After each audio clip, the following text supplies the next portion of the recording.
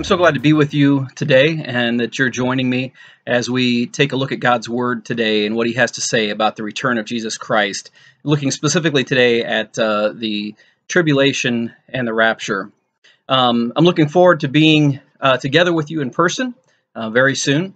Just this last week, the church board met on Tuesday, and I'll have an announcement about that at the end of the message this morning. So I want to encourage you to stick around for that announcement at that time. But this week I've been spending time in Psalm 46, and I shared a little bit of this with the church board on Tuesday night, and also if you happen to read my devotional that I wrote that's on our webpage on Wednesday, you would have seen some of that. But Psalm 46 says this in verses 6 and 7 and 10, "The nations are in chaos, and their kingdoms crumble. God's voice thunders, and the earth melts. The Lord of heaven's armies is here among us. The God of Israel is our fortress. Be still and know that I am God." And I thought about that this week, that it's almost to the point for me sometimes where I don't want to watch the news anymore, because there's just so much chaos. The nations are in chaos, and the kingdoms are crumbling. There's 36 million people now unemployed in our country in just the last 2 months. And that's not to mention the rest of the world and what's going on there. There are experts on both sides of the issue that are saying, this pandemic is, the worst thing ever, and others are saying it's not that bad. We have to get out and do something versus we have to stay in for the next year and a half. I mean, you've got all these conflicting ideas and reports. We have politicians who want to fund and keep abortion clinics open and keep liquor stores open and keep marijuana stores open as essential, but then are not willing to concede on other issues, especially in some cities and some states with churches and things like that. And so you have the lies and the deception. You've got the corruption going on at the FBI and other places like that, and all of these things taking place. And it just seems like there's so much chaos, so much turmoil in our world. But we're reminded when we put our hearts and our focus on Scripture, like it says in Psalm 46, to be still, to think about, to know that He is God, to put our faith and our trust in Him. He is our fortress. I kind of thought of it as like when I taught our kids to swim. You're in the midst of the pool, the water's deep, it's kind of chaotic, it's splashing everywhere and waves and things like that. And yet in the midst of all that, were our kids afraid? No. Were they willing to jump off the side of the pool and into our arms? Of course they were. And why is that? Because we were there. Because we were there as parents to protect them and to help them. And in the same way, in the midst of the chaos and the turmoil of our world, God is right there with you to watch over you, protect you. You do not need to be afraid of everything that's going on. You do not need to fear in these days. And I want to encourage you with that, to be strong, to be bold, to be confident in the Lord, to know that He's our rock, our fortress, our refuge, and our helper. And I hope that that's a huge encouragement as we begin today in the midst of what's going on in our world. But I want to turn our attention now to two very important teachings of the Bible, and that is the rapture and the tribulation. And let me just say again, just as a way of beginning, we need to understand that Scripture and reading and understanding Scripture requires interpretation. We have to apply our ability of interpreting Scripture whenever we read it. And most of the Bible, all Christians will agree on what most of the Bible is trying to say, and on the essential doctrines and our belief in God and Jesus and the Holy Spirit and salvation, those things. Those are all essentials. But when it comes to the end times, when it comes to things like the rapture, there are some different ways of viewing that. There are Christians who see this issue in different ways. And I want to let you know that at the very beginning, from the outset, that it's okay if you come to a different conclusion than the one that I have and that many other people have come to. It's not a salvation issue. And so we don't have to believe exactly the same on that to be saved and have faith in Jesus Christ. But I want to share with you what many, many Christians, what many Bible scholars, what many theologians, what many teachers would agree on as the meaning of these passages as they relate to the end times, as they relate to the prophecies concerning the return of Christ and the period that's called the tribulation. And I want to share with you my understanding of what those things are. But before we look at that, there's something that I promised the last couple weeks that I want us to take just a moment to look at. You'll find it in Matthew's Gospel, chapter 24, verse 36, and you can turn there and look at that another time. But it's just a very short verse, and it's in this thing called the Olivet Discourse, where Jesus was teaching on the Mount of Olives, and part of that discussion was about the end times. And he said this, and we've looked at this the last couple of weeks. He said in part of that, verse 36, "No one knows about that day or hour, not even the angels in heaven, nor the Son, but only the Father." Now you can understand, and many have understandably taken this to mean that we simply can't know when Jesus will return. And so they take that to mean, why should we even try to understand? But I want to share with you this morning something a little bit different, something that I've found from careful reading. And I'm not trying to be just trying to be different. I'm not trying to be kind of have an out there view of things. But I want to share with you something that I've discovered in my reading that I think is really helpful and important. Again, it says no one knows. And many will read that to mean that we simply just can't know. But this is where studying the original languages and studying the Greek text of the scripture can be very helpful to us to understand exactly and interpret well what's going on there. So in the New Testament Greek, which is called Koine Greek, there are a whole lot of different ways that you can write a verb. Okay, so in English we have several different forms of verbs, but in Koine Greek it's a massive number of verbs. There's like so many different forms and so many different tenses. And for instance, when I was in college, I did really well in Greek when we were studying all the nouns and all those things and pronouns. I was getting a great grade, but when we got to verbs, my grade went down because it was so difficult just to wrap my mind around the way all of those verb forms have to match an agreement and what they mean and all that. So when we come to Greek, the word in this passage here in verse 36, the word for knows, which is a verb, how we know something, no one knows. The word there is oiden in Greek. And it's written in what's called the perfect indicative active form. The perfect indicative active form. Nearly all translations will translate this, just as we read today in the New International Version, translates as no one knows.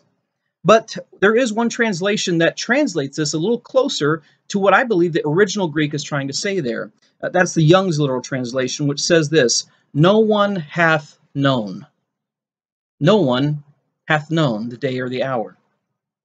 That's because the perfect indicative active form of a verb describes an action which has been completed and which is being completed up to that point. In other words, what has happened is complete to that point and continues to be complete. That's the perfect indicative active. The perfect, which is the completed action, they have not known. The active, which is the subject acting, is that no one is knowing. And then the indicative is that it's truly a reality. It actually has happened. So no one has known up to this point. This means that the literal translation of that word, oiden, the literal translation is no one has known or is now knowing. No one has known or is now knowing. In other words, Jesus is not saying that no one knows or will ever know in the future. He's saying that no one has known or is now currently knowing when that hour is going to be.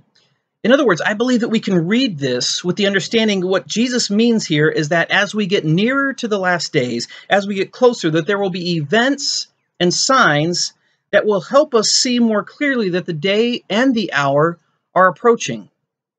Just think of it again as if you're on a trip and you're going somewhere and someone said, you know, you're going to pass this town, you're going to pass this city, and you're going to look for this mile marker, and you're going to look for this exit, then you're going to look for this building on the right, and you're going to look for this on the left, and then you're going to see this. And so as you would travel along it, you don't know exactly what time you're going to be there. You don't know exactly what it might look like, especially if you've never been there before. But as you get closer, as you pass those signs and events, I don't think Jesus is saying you can't possibly know anything about it. I think he's saying that no one has known up to this point. Only those who are living at that time and who are seeing these things take place and seeing these signs and seeing these events will then begin to understand we are getting very, very close to that day and to that hour. So that's why he says in verse 42, which, by the way, in verse 42, he says you're not currently knowing. It's the same word there, the same form of that verb. Therefore, keep watch, because you do not know on what day your Lord will come. But understand this, if the owner of the house had known at what time of night the thief was coming, he would have not let his house be broken into. So you must also be ready, because the Son of Man will come at an hour when you do not expect him. Literally, when you are not now presently expecting him. The second person present active and indicative. So I think we can have some confidence when it comes to seeing signs and seeing the events that are taking place to understand that we may be nearing the time. That's why it's so important for us to spend time in God's Word learning about these things, not just in time with me, but that you would do that on your own in your own study, in your own time. And so these last few weeks have been simply just an attempt to help you begin to get a grasp on and to understand what some of the things that are happening in our world now, and as they may relate to the return of Jesus, his second coming to our world. Just as Romans 13:11 says, our salvation is nearer now than when we first believed. And so we know that day is approaching. Every day is another day closer to the return of Jesus. But there are two things that will happen before Jesus' second coming. I want to share those. The first one is this. The first one is the rapture. And that is the time when Christians will be caught up to be with Jesus and to go to be with him in heaven. The second one is immediately after that is the beginning of the 7-year tribulation on earth. It's a period of God's judgment and wrath being poured out on evil and wickedness in our world. And I want to look at these in reverse order. So I want to look at the tribulation first, and then I want to look at what's called the rapture and see what the Bible has to say about that. Now, at the beginning of the message today, I talked about a world in chaos and turmoil. And maybe you've heard people asking this, and I've heard people asking, is this the apocalypse? Is this the end times? Is this the period that we need to be looking for when Jesus is going to be returning? And I can say to you, absolutely no. Although we're closer now than ever, the tribulation is something that takes place after the rapture, and after all, some of these other signs have to first take place. In Matthew's Gospel, chapter 24, Jesus describes a coming time of tribulation this way. And I want you to turn there with me. It's Matthew's Gospel, chapter 24. I got to begin at verse 21. He says this, "For there will be great distress, unequaled from the beginning of the world until now, and never to be equaled again. If those days had not been cut short, no one would survive, but for the sake of the elect, those days will be shortened." And then in Daniel, the book of Daniel in the Old Testament, chapter 12, verse 1, it says, "And there shall be a time of trouble, such as has not happened from the beginning of the nations until then." If we look at the book of Revelation, chapter 6 through 19, we see there a description of these events that Jesus and the book of Daniel are referencing. We see that the tribulation there in much greater detail. And we're not going to go through all of that, verse by verse right now. We can't possibly do that. But I want to give a summary of what takes place there. And one of the main things we read and we need to know is that the tribulation is a time of great trouble. That's what the word tribulation means. And it's a time when God's wrath is ultimately poured out in judgment upon the evil of this world, upon a world that has rejected Christ, has rejected him, has rejected his offer of salvation, has shaken its fist in his face and said, "We don't want anything to do with you. We want to do our own thing." And so the God, the creator of the world, that loved us so much that he sent his son to die in our place, all those who reject that, ultimately reject God, his wrath and his judgment will be poured out upon the earth during the Great Tribulation. Revelation chapter 14, verse 10 describes the tribulation judgment in this way. It says this, "It's the wine of God's fury, which has been poured full strength into the cup of his wrath." God's judgment, his fury, the fury of his wrath poured out upon the earth. And leading up to this pouring out of his wrath are a whole series of events that take place on the earth as well as in the earth, and the elements themselves, horrific and unimaginable events that happen in the earth. And that's what takes place there in Revelation chapter 6 through chapter 19 that we see there. And so we don't have time to go into great detail about the tribulation, but a few things that we know about that'll take place. First of all, we know that the tribulation period will begin with a peace treaty between the nation of Israel and the surrounding nations that will be led by the Antichrist. If we look at Daniel's book, chapter 9, verse 27, it says this: He, the Antichrist, or the ruler at that time, will confirm a covenant or a peace treaty, some sort of treaty, with many for a period of 7 years.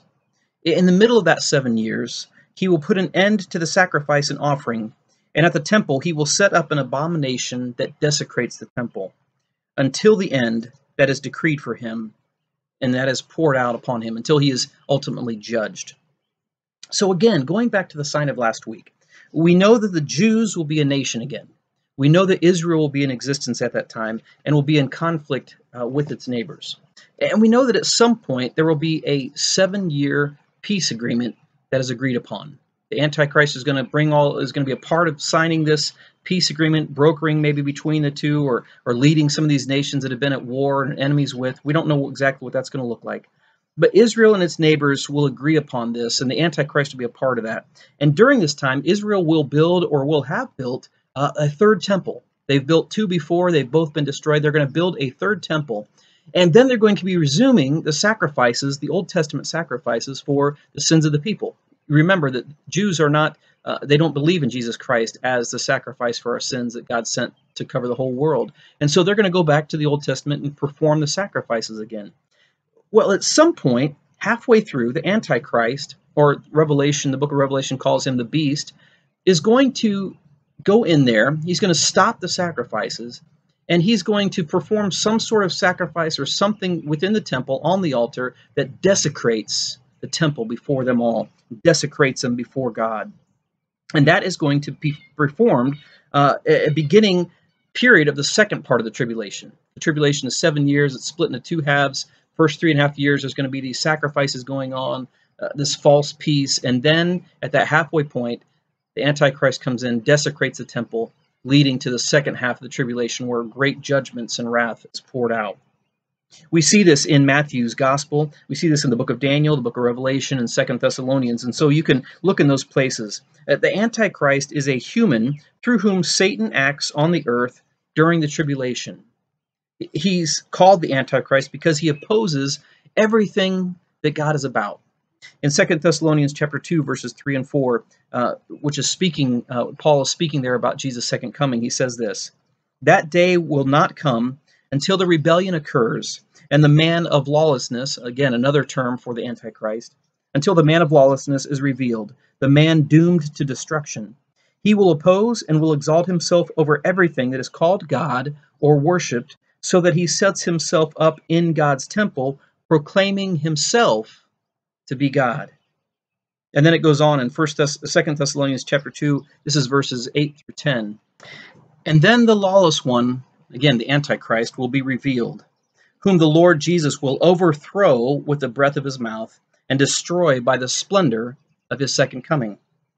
The coming of the lawless one will be in accordance with the work of Satan, displayed in all kinds of counterfeit miracles, signs, and wonders, and in every sort of evil desire that deceives those who are perishing. They perish because they refused to love the truth and so be saved. And we get more description of the Antichrist and the things that he will perform in the book of Revelation, chapters 13 and chapter 17. Some of the things that we see there are that it seems that he will be given power over all the people on earth. He will be given great power to rule on earth for those second 3.5 years of the tribulation. The people who are not Christians living at that time will worship him. The Bible says those who don't have their names written in the Lamb's Book of Life. That's another way of saying those who believe in Jesus Christ. They will be deceived and they will worship him. It seems that maybe there will be an assassination attempt on his life. It says that there in chapter 13 that he has a fatal wound upon his head from which he is healed. And then we also see that he has a religious leader that will come up alongside him. It's the second beast, which is called a false prophet. And this false prophet forces people to worship the Antichrist. He performs deceptive miracles that deceive people. They look powerful and amazing, but he deceives people with those deceptive miracles. And then he forces people to take a mark of some sort on their right hand or on their forehead, some sort of mark. And they use that mark to control people so that they can neither buy nor sell anything. You can't get anything unless you have the mark of the beast upon your forehead or upon your hand. And we talked a little bit about last week some things that could possibly look like. We just simply don't know exactly what that's going to be. Next week, we're going to look a little bit more closely at what is going to happen at the end of time during God's judgment to the Antichrist and to the false prophet. But this week, I'm going to look a little bit more closely now, moving along, to look at about the terrible judgments that are going to be taking place upon the earth during that time. Revelation says that these judgments will come through 7 seals, 7 trumpets, and 7 vials. And these are symbolic of these judgments being either opened, as in a seal being opened, trumpets like a pronouncement, or bowls or vials where they're poured out the judgments upon the earth.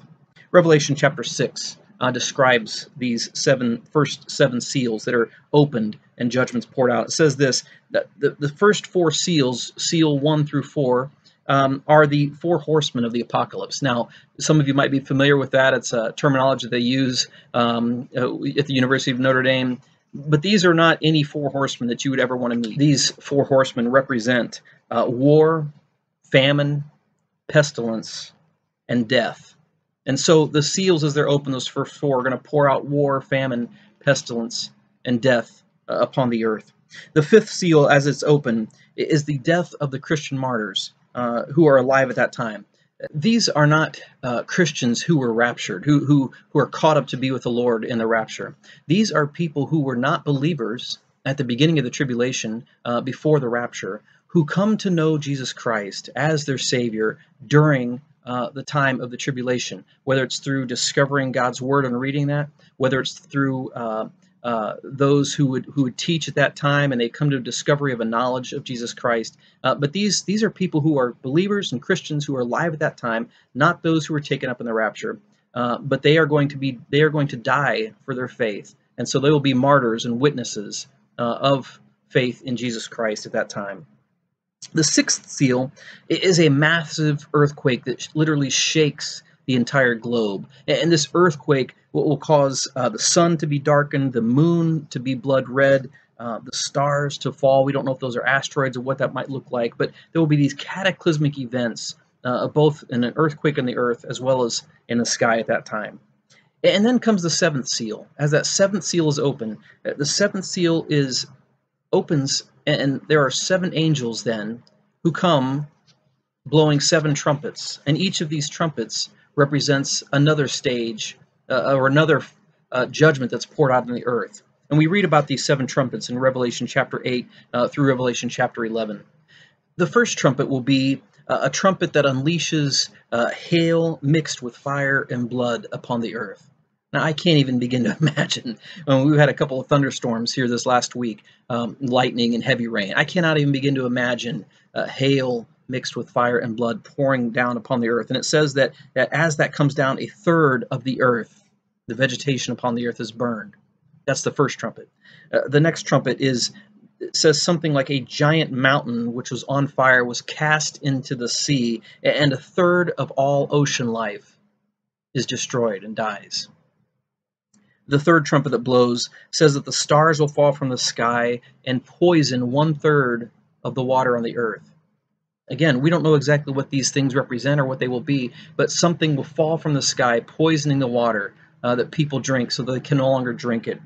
The fourth trumpet then is where 1/3 of the sun, moon, and stars are darkened. Again, we don't know exactly what that looks like or what that means, but 1/3 of the light of the sun, the moon, and the stars will be darkened.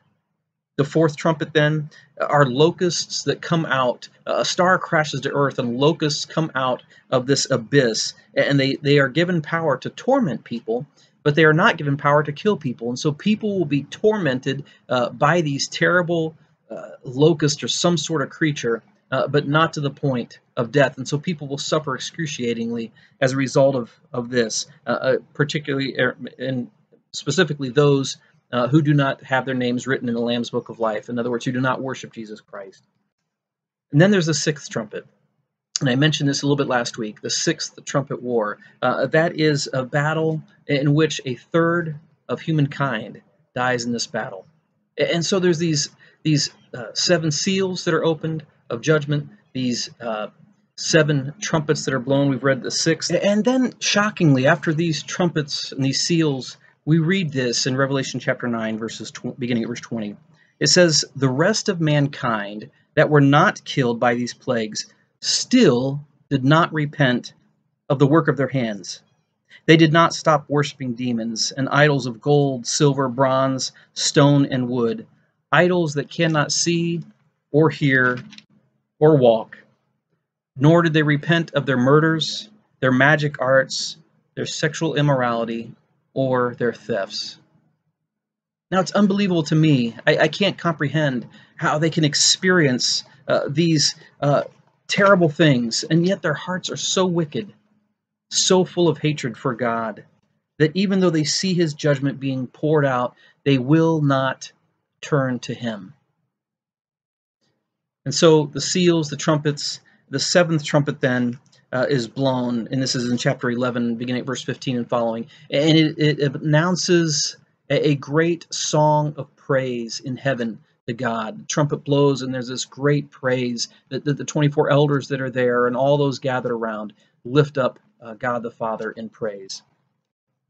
And we go on from there in Revelation chapter 15 through chapter 16, and it talks about more judgments poured out on the earth, called the seven bowls, or the seven vials that are poured out there. And you can read those. I'm not going to go through each one, but a couple I want to highlight. The first is the sixth bowl, and that is the Battle of Armageddon. And so you've certainly heard of that. People use it all the time in popular culture, Armageddon, or the Battle of Armageddon. This is literally the Battle of Armageddon. And here in this final battle of good versus evil will take place upon the earth, and all the nations will come against Israel. And when it looks like there will be no way out, God will deliver the nation of Israel from its enemies and defeat the armies of earth. And then finally, the seventh bowl that is poured out is the final judgment. Revelation says against Babylon, and Babylon simply represents the political and religious ways of the world, the way that the world operates politically and religiously. And so there's going to be judgment poured out on a world that has turned its back on God as this seventh bowl is poured out in judgment upon the world. It's truly an unimaginable time. It's truly something that we cannot simply wrap our minds around and even understand the terror, the death, and the punishment that's there. And no one in their right mind would want to go through this. Nobody would want to go through that. But sadly, billions of people on the earth are going to go through this.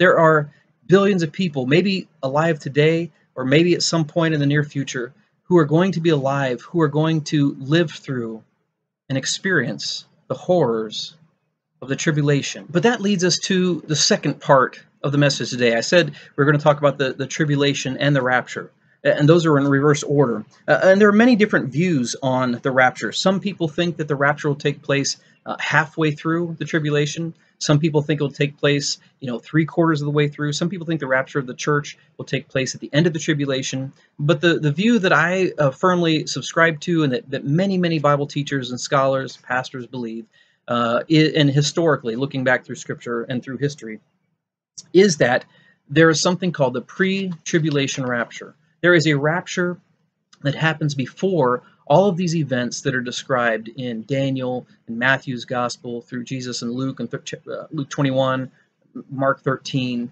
and the book of Revelation. If we remember from a few weeks ago, a discussion that we had, I shared with you, going back all the way to Easter, and I've shared it a couple different times, about a Galilean marriage and everything that went into that. And we talked about the parallels between Jesus' ministry and his second coming and that Galilean marriage. And if you remember, the groom would go to the bride before they were married, and he would make a proposal to the bride. He would propose a covenant to her, which would then be sealed by the drinking of a cup that he would offer to her. And if she drank that cup, it sealed the covenant between the two. And then in the Galilean marriage, the groom then would go. They wouldn't be married immediately then, but he would go off for a period of at least a year where he would go back to his family's home, to his father's home, and he would either add on to the home, or if he was wealthy enough, could build their own home. But he would go and build a home for him and his bride. And he said that he would then come back at the end of that period, when it was time to gather his bride to go to be with him, and they would go and live in that home that he had built. Well, if you remember from John's Gospel, chapter 14, Jesus describes this very thing. Do not let your hearts be troubled. Trust in God. Trust also in me. In my Father's house are many rooms. If it were not so, I would have told you. I am going there to prepare a place for you. And if I go and prepare a place for you, I will come back to take you with me, so that you may also be where I am. Now, I don't know about you, but does it sound right to you that a loving groom, a groom that's excited to be married to his bride, a groom that has made a covenant, a groom that has laid down his life and is eagerly anticipating being together with his bride, that any loving groom like that, before he would let her go to get her and celebrate their wedding, would first make her go through a prolonged period of horrific anguish and suffering? Of course not. No groom would do that. I read just at the beginning of this message from Daniel chapter 12, verse 1, and listen to what the second part of that verse says. I just read the first part earlier, but listen to the second part.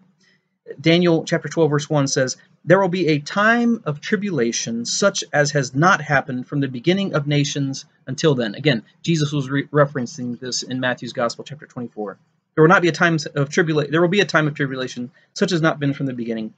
But at that time, your people, everyone whose name is written in the book, again, that Lamb's book of life, they put their faith and trust in Jesus Christ as their Savior. Everyone whose name is written in the book will be delivered. There's coming a time of great tribulation, but everybody who's put their faith and trust in Jesus Christ will be delivered. In other words, the groom is going to come to receive his bride, to take her. In the Apostle Paul, in the book of Titus, chapter 2, verse 13, he says, we wait for the blessed hope, the glorious appearing of our great God and Savior, Jesus Christ. It's a glorious hope. It's something we're looking forward to. It's something we're eagerly awaiting. We're looking forward to his glorious appearing. Now, that doesn't sound anything like if those who would say we're going to go through the tribulation period. Instead, they're looking forward to that, his appearing, when the groom comes back for his bride. The Apostle Paul writes about this again in the book of Thessalonians, 1 Thessalonians. In chapter 1, he is giving thanks to the Thessalonians for their great faith, which many people have heard of, and many people have told him about how great their faith was. And so he's praising them for their faith and following Jesus. And then he says this in chapter 1, beginning at verse 9. He's talking about those who are testifying about their great faith. He says, they tell how you turned to God away from idols to serve the living and true God, and to wait for his Son from heaven, whom he raised from the dead, Jesus, who rescues us from the coming wrath. They're waiting. They're looking forward to the Son coming back from heaven, who is going to rescue them from the coming wrath. Now think about this. If the time of tribulation is God's wrath poured out on those who have rejected him, does it make any sense that believers who have put their faith and trust in him, who are under his protection and under his blood and under his salvation, would go through the wrath? It doesn't even line up with Scripture. Those they put their faith and trust in Jesus, who rescues them from the coming wrath. That doctrine is called the doctrine of the rapture, when believers in Christ are caught up to meet him in the air, to go to be with him and to be with the Father in his Father's house, just as he said he would in John's Gospel, chapter 14, verses 1 through 3. Now, this word rapture, it's not a word that's in the Bible. You're not going to look through the Bible, Old or New Testament, and find that word in the English Bible. You're not going to find that word rapture. It's not a Greek word either. The word rapture comes from the Latin translation of the Greek Bible, and it was a Latin word, repare, and that's where we get the word rapture. But the Greek word that rapture points to is the Greek word harpazo, and it means literally to be caught up. Harpazo in Greek, to be caught up. And so we read of this in 1 Thessalonians chapter 4, verses 13 through 18. And here the Apostle Paul was writing to Christians in Thessalonica, the same book that we read from just a minute ago, who were looking forward to seeing Jesus. They were waiting for the Son from heaven, remember, to escape the wrath. They were looking forward to seeing Jesus when he returned, if they were alive at that time. But here was their concern. They were going through a period of intense persecution, and so they were concerned. They knew that if they were alive, they would see Jesus when he returned, but they wondered about those who had already died. Would they also go to see Jesus? Would they be caught up to see him when he returned? And so the Apostle Paul is writing to encourage them and to let them know that, yes, they would go to see him. And so this is 1 Thessalonians chapter 4, verses 13 through 18. I want to encourage you to pause it for just a moment. Maybe you want to turn there in your Bible. And it says this: "Brothers, we do not want you to be ignorant about those who fall asleep," in other words, those who have died before you, "or to grieve like the rest of men who have no hope. We believe that Jesus died and rose again, and so we believe that God will bring with Jesus those who have fallen asleep in him," in other words, those who have died in him, who believed in him before they died. "According to the Lord's own word, we tell you that we who are still alive, who are left till the coming of the Lord, will certainly not precede those who have fallen asleep." In other words, we're not going to go up before them. Those who are asleep, it says in verse 16, "For the Lord himself will come down from heaven with a loud command, with the voice of the archangel, and with the trumpet call of God, and the dead in Christ will rise first." In other words, you don't have to be worried. Those who have died are still going to meet the Lord. In fact, they will rise up before you to go to be with him. And it'll just be instantaneously, but they are going to rise first from their graves to be resurrected with the Lord. And then it goes on, after that, we who are still alive and are left will be caught up together. Caught up there is the Greek word harpazo. Literally, we will be caught up, or the Latin translation, we will be raptured up together with them in the clouds to meet the Lord in the air. And so we will be with the Lord forever. Therefore, encourage each other with these words. Harpazo, raptured, caught up to be with the Lord in the air, to go to be with him in his Father's house. Now there's one more piece of evidence that I want to share with you. One more word of encouragement. And we find this in Luke's Gospel, chapter 17, verses 26 through 29. And this is describing, again, those end times, that period of tribulation and just before the tribulation. This is Jesus' words in chapter 17. "Just as it was in the days of Noah, so also will it be in the days of the Son of Man. People were eating, drinking, marrying, and being given in marriage up to the day Noah entered the ark. Then the flood came and destroyed them all. It was the same in the days of Lot. People were eating and drinking, buying and selling, planting and building. But the day Lot left Sodom, fire and sulfur rained down from heaven and destroyed them all." And so what was it about those days?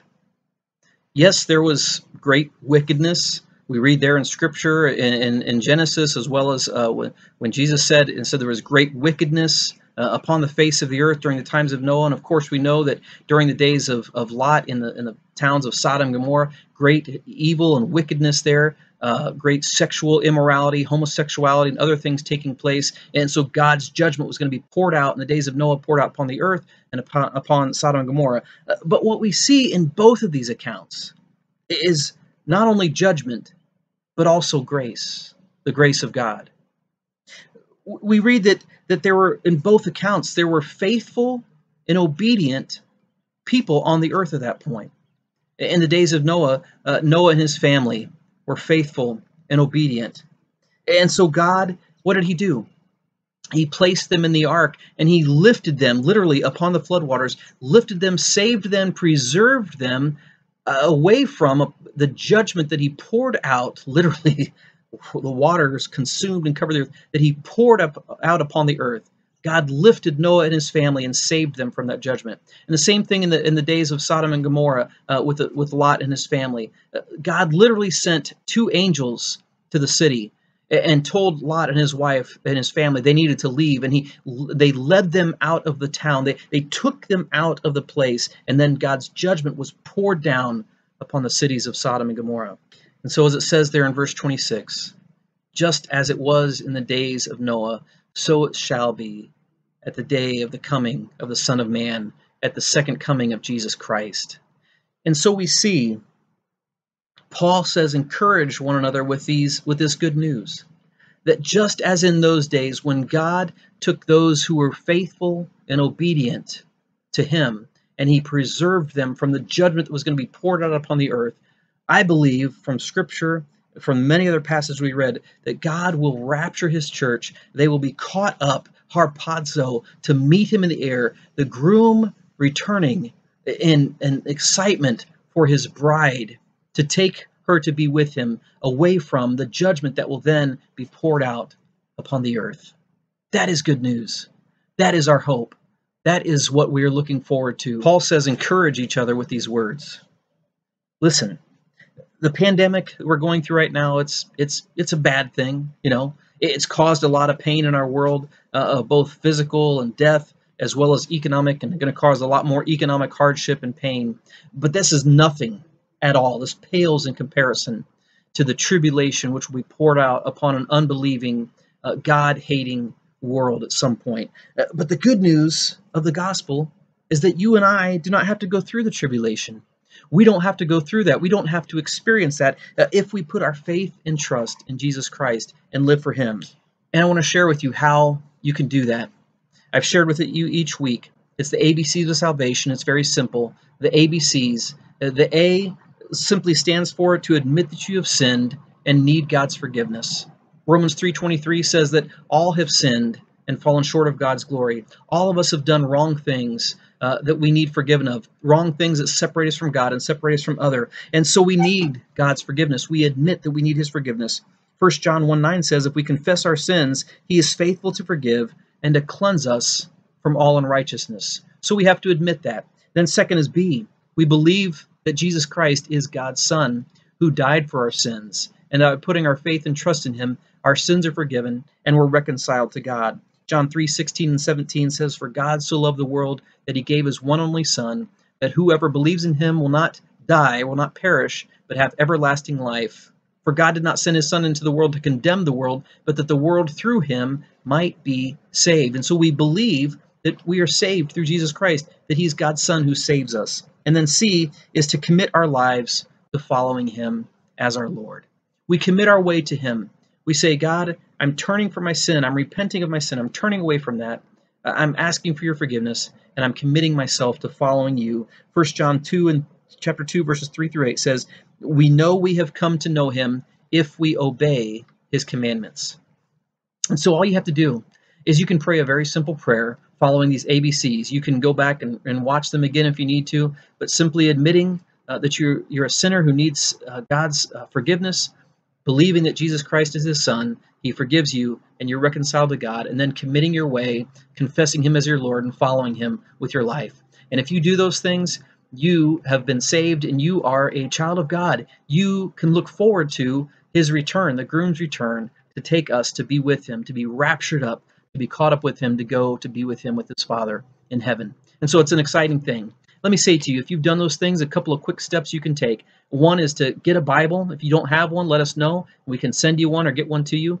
But get a Bible, start reading your Bible. Read in the Gospels, that's in the New Testament, Matthew, Mark, Luke, or John, or maybe one of the other letters, Galatians, Ephesians, Philippians, Colossians, the book of James, the books of Corinthians, 1st and 2nd. Those are great places to start reading. And then spend time in prayer. And prayer is just having a conversation with God, talking to him like you would talk to a friend, and then listening to him as he speaks to you through his word as the primary way, as well as through maybe messages or sermons that you might hear.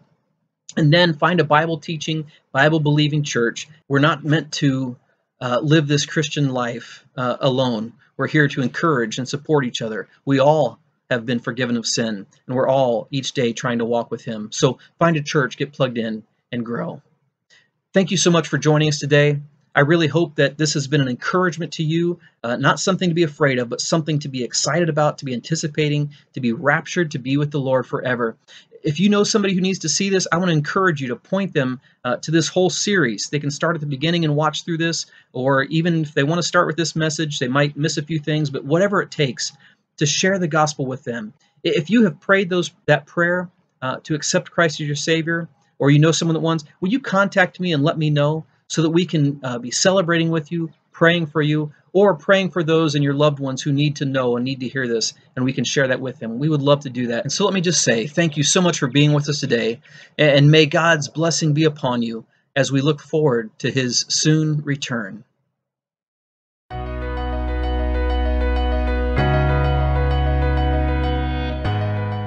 I want to share with our South Bend First Church of the Nazarene family just a couple of quick announcements.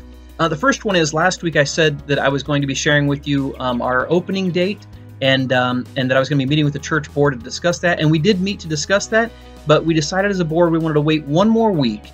We have a date in mind, but we want to wait one more week because I believe the governor is going to be speaking this coming week and making some further announcements. So we want to make sure that what we share might not be in conflict with that. But we are really looking forward to and making plans for reopening. So next week, I really hope to have the official announcement date. I want to encourage you at that point to share that with others. We're going to send a mailing out. We're going to have Facebook and text and email and all those things. But we want to make sure everybody hears that announcement at that point. But that's going to be coming next week. So I'm going to let you know that.